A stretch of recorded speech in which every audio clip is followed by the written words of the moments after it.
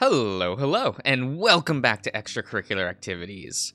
We are still hanging out with Harold. I think we were preparing for the dinner, right? Or did we do that already? It's fine. You stopped eating and moved around the table to get behind Harold so you can drape your arms over his chest and hug him. His paws rested over your arms, and he leaned back into you. You held him like that for a couple of minutes until he cleared his throat and wiped his face off with a shirt. Okay. Sit back down and finish eating. I'm done, so I'll start cleaning up. Then I can go do some reading. You can, but you know. You sat back down and he started to clear the table. It's getting late and it might take a little bit to read what I've done. Maybe we should just stick to the movie tonight, and you can read what I wrote tomorrow. We'll have all day together, so you'll have plenty of time. You want to put up with me all day again? I want to put up with you all weekend. How about it? Would you mind waiting until tomorrow? I guess I can wait until then. Maybe I'll add a little more to it before you can read it. Okay, I'll wait then. Good. Then as soon as you're done eating, you can go get the movie started. I want to watch this movie called Bear Rider. I saw it advertised recently and it looks hilarious. Bear Rider? I think I've heard of it. I'll go pull it up in a minute. You don't have to rush, so take your time. You don't have much food left to eat, and once your plate was emptied, you handed it to Harold, got a kiss on the cheek, and were sent to the living room. But not before giving his bear butt a good grope and shake. It only took a moment for you to find the movie Harold wanted, and only a few minutes passed before he plopped down on the couch right next to you. Find it? Yep, it's ready to go. Start it up then. An arm was wrapped around my shoulder, and you were pulled into your soft, warm boyfriend. Throughout the movie, his paws would pet you, scratch you, rub you, and massage you. He couldn't keep them off of you, but that wasn't a problem. You just felt more and more spoiled. The movie rolled on, and his bellowing laughter echoed through the house from time to time. His whole body shook when he laughed, and it shook you around to find him, to turn, and it shook you around and turn. I'm doing alright, guys. I'm doing okay. The whole experience was a joyous one, and by the time the movie came to an end, Harold was wiping tears from laughter away from his face. That was just as great as I thought it would be. You couldn't stop laughing during the scene when they were on the boat. That line was delivered so perfectly, it struck a chord with me. I'm sorry if my laughter ruined anything for you. I can be really loud when I laugh. That just made the scene that much better for me. Your laughter makes me laugh and smile more. Good. I was afraid I'd disrupt you. Not at all. I'm pretty drained now, though. Ready for bed? I think so. Me too. It's been a busy day, so I'm ready to crash. To the bedroom, then. You took turns with the bathroom, and as you prepared for bed, and it wasn't long before you were snuggled up under a blanket on your side, facing each other. Today was such a good day. Yeah, it's been great. I'm happy we got to spend so much time together. Me too, baby bear. I hope you don't get tired of hearing me say this, but I love you. I'll never get tired of hearing you say it. His paws find your hand under the blanket, and he pulls them to his chest. My heart is yours. You're really captured it, you know that. You mean the world to me, and I hope you understand that I'll do whatever I can to make you happy.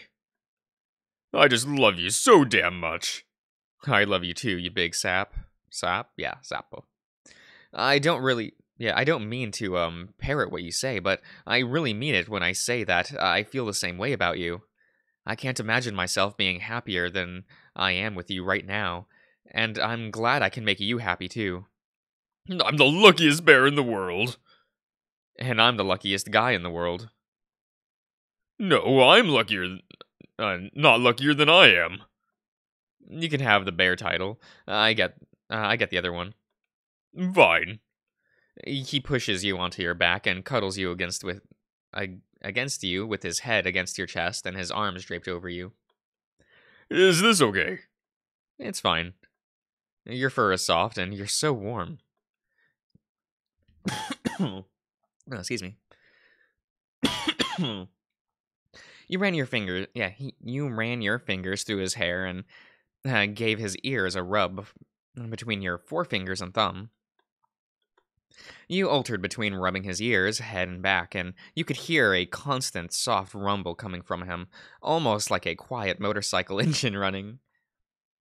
The rumble faded slowly, and it was replaced with a quiet snoring as he drifted off to sleep. That didn't take too long.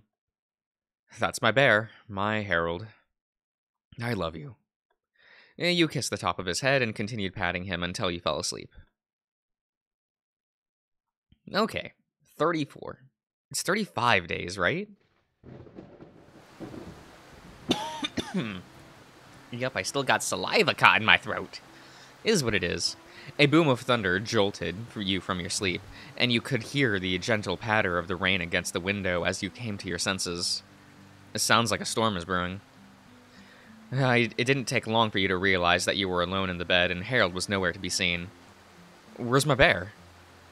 It doesn't sound like he's in the bathroom, so maybe he's having breakfast or something. Let's go find him. He's not in here or the kitchen. The only other place would be his office. His door was open, and that's where you finally found him. He was leaning back in his chair, eating a bowl of cereal and staring at his computer. Here you are. I wondered where you went off to. Oh, good morning, Mr. Josh. I got hungry and didn't want to wake you, so I came in here. Do any of you find cereal filling? Like, I feel like cereal is something that I'm like, I eat it because I want it, and not because I'm hungry. You know what I mean? Or maybe that's weird. I don't know. Guys. The thunder ended up waking me up. There was that really loud boom not too long ago. I'm not surprised. What do you want to do today? You walked around to the chair, to behind his chair, and you saw the computer wasn't even turned on, and he had been staring at an empty screen. I'm not sure yet. I haven't really thought much about it. The weather ruins a lot of anything I have in mind. Is there anything you want to do? I don't know. I'm content with just hanging around here with you. I'm down to do anything. You grabbed his shoulders and rubbed them while he continued to eat. Well, I suppose I'll think of something. Why don't you go eat some breakfast, and I'll come join you in the kitchen? Sure, I could go for some cereal too. I'll be in the kitchen then. Okay. He seems a little out of it. I wonder if he has anything to do if it has anything to do with what was on his mind yesterday. I'll have to try and get it out of him. You poured yourself a bowl of cereal and sat at the table, and Harold joined you after filling his bowl again. Did you sleep all right? Not really. I really struggled last night. Bad dreams or something? No, just my mind wouldn't shut down. I might try to nap after breakfast. I'm really tired. If you need to, go for it. I didn't plan to do anything today, so I'll just keep you company. If you want, that is. I would like that. You were both slow to eat your cereal. Your mind was clouded with worry, and you could see something weighing on his mind, too. You poked around at your cereal with your spoon, and Harold didn't finish his second bowl before dumping it in the sink. I'm glad. I'm going to try to take a nap. Wake me up if you need me for anything. Will do. Did I upset him? I want to know, but I don't want to bother him either. Maybe after he rests for a while, he'll talk to me about it. You moved to the living room after you finished your cereal and tried to make yourself comfortable on the couch. I guess I'll just sit here and see what he wants to do. It was impossible for you to relax while you sat there. Your head was working overtime trying to think of things that Harold might be upset over. Is he drifting back into another bout of depression? I thought he had that under control. But what if that's creeping back in? And that's what therapy is for. Maybe I should go check on him. But what if he's irritated that I bother him? I don't want to bother him more. He already seems annoyed that I'm here. Does he even want me to be here? I guess I could call Richard for him to take me back up, but...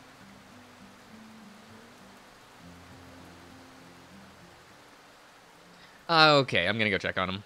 You crept into the bedroom door and, as quiet as you could, opened it. He's not in here.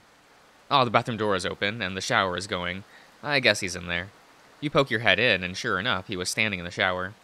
He was leaning against the wall, looking down with his back to you, and the water was running over his head and down his body. Harold? You stayed silent and went back to the couch to give him the time alone he asked for. An hour passed by, and the pain of worrying about Harold was crushing you. Oh, hello, Maria. Good morning, Mr. Josh. I hope I'm not disturbing you and Harold. Don't worry, you're not. What's up? I just want to let you know that I'm finished repairing his bear. Oh, that was fast. I wanted to get it done as quick as possible for you. I figured since he's done, you could pick him up today and perhaps have lunch here. Richard really wants pizza, so we were going to order a couple. That sounds like a great idea, and I'm sure Harold would appreciate it. In that case, if you two want to be here around noon, I'll put in the order in a little bit. Sure, thanks a lot, Maria. Of course. The weather is so dreary today, so you two be careful on your way over. We will be. I suppose we'll see you in a bit. I'll see you both soon. I hope he doesn't mind. I bet having his bear repaired will otherwise raise his spirits. Not to mention, food is involved. I guess I'll go let him know, and so he has time to get ready. You poke your head into his room before fully opening the door. Harold? The bear was sitting at the edge of the bed with his face buried in his hands, and when he heard you, he was quick to rub his eyes. Hey, are you okay? Oh yeah, I'm fine. I took a shower and got soap in my eyes, and they're still burning. Do you need anything? Maria invited us over for lunch with her and Richard. They're ordering pizza. I thought you might enjoy the food and some other company, so I agreed. Ah, that doesn't sound like a bad idea, I guess. What time does she expect us? She said noon. We have a little bit longer then. I'm going to wash my face and try to get the rest of the soap, cleaned out. Was it really soap? You changed and returned to the living room to wait for Harold. Another half hour passed before he joined you, and he looked better than he did when you saw him in the bedroom. Okay. His eyes still had a troubled look on them, but his overall demeanor seemed to have improved. Ready to go? Whenever you are. All right, let's go then.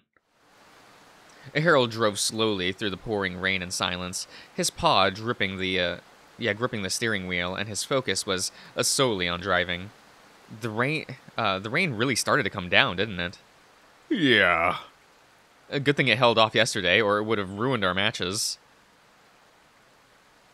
Are you looking forward to playing L&L tomorrow? You could see his hand squeeze the steering wheel, and he took a deep, unsteady breath. I don't know. What do you mean? I thought you were really excited about it. It's just that. I don't know if my head is going to be in the proper state to play. What's wrong, Harold? You've been distant the last couple days. You mentioned last night that there's been something on your mind, but you didn't tell me what it was. You know you can talk to me. Deanna's whole escapade at the house was on the news, and you were in it also. What? One of my neighbors recorded it and gave it to the local news station. Of course, word got back to the school board, and I was called in for a meeting again. They brought up Deanna reporting me dating you, and then they questioned why you were both at my house. I couldn't lie again, so I came clean. Oh no, did they fire you? Please don't tell me they fired you. I was given an ultimatum. You remained in the car. Yeah, in the car once you arrived at the shelter, and you were able to talk face to face. Which was? I would either be terminated, or break things off with you. You could just lie to them and tell them you're breaking up with me, right? I don't want to lie about it anymore, Mr. Josh. I'm drained. I'm just so mentally exhausted lately. It's taking such a heavy toll on me. Then you're just gonna quit? His silence spoke volumes, and your heart dropped into your stomach. Your eyes immediately began to well up with tears, and you turned your face away. You're breaking up with me, aren't you? Not exactly, no. You wiped your eyes before you could look at him. What do you mean? I don't want to break up with you. I love you so much, and I know you love me too. But I can't risk my career for this either. I don't know what I would do if I lost my job. So I wanted to make a little compromise with you. If it means we can still be together, then whatever it is, I'll do it. Let's put our relationship on hold until the semester is over. When you're done with my class, there won't be any repercussions for us dating. I'll just drop your class. No, you need the credit for my class, and you're doing so well in it. I don't want you to do that. We just won't be able to hang out or meet up or anything outside of class or the courts. Just like when Deanna first tried to rat you out? Yeah.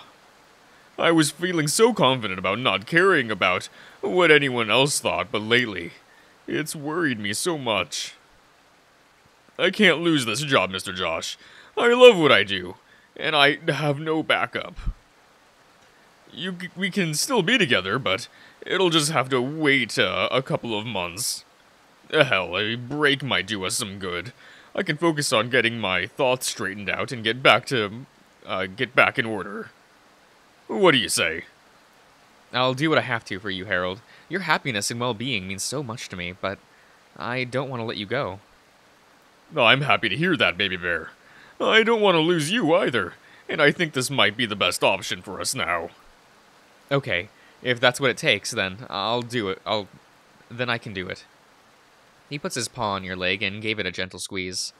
His eyes were wet from blinking back tears, but he was smiling again, seeing the smile causes a wave of relief to wash over you. How about we go inside? We can talk more about this later. Just give me a moment. You wipe your eyes and took several deep breaths to calm yourself, but before you got out, Harold took your face in and with his hand and leaned in for a kiss. I'm sorry for all the stress I've caused. It's okay, Papa Bear. We'll be okay. Yeah. He put his lips against your forehead and grabbed the handle of the door.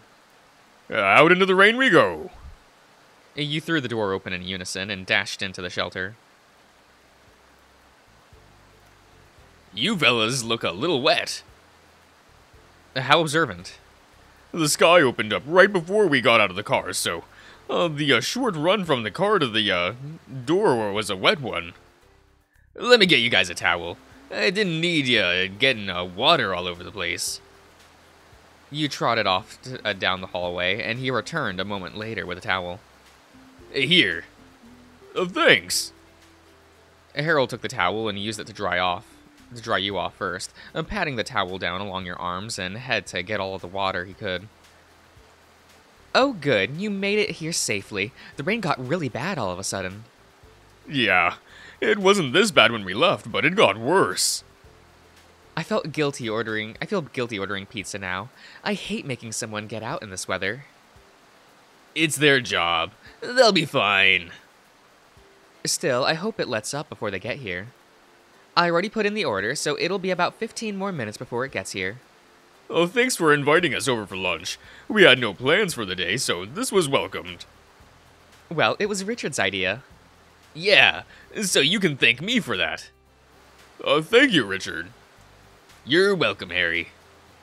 You boys go have a seat. Just leave the towel on the floor with your shoes. Oh, but Mr. Josh, I need to talk to you first. Let's go to your room. Sure. I'll keep your bear company. Alright, I'll end the part here, everyone, so I'll see you around.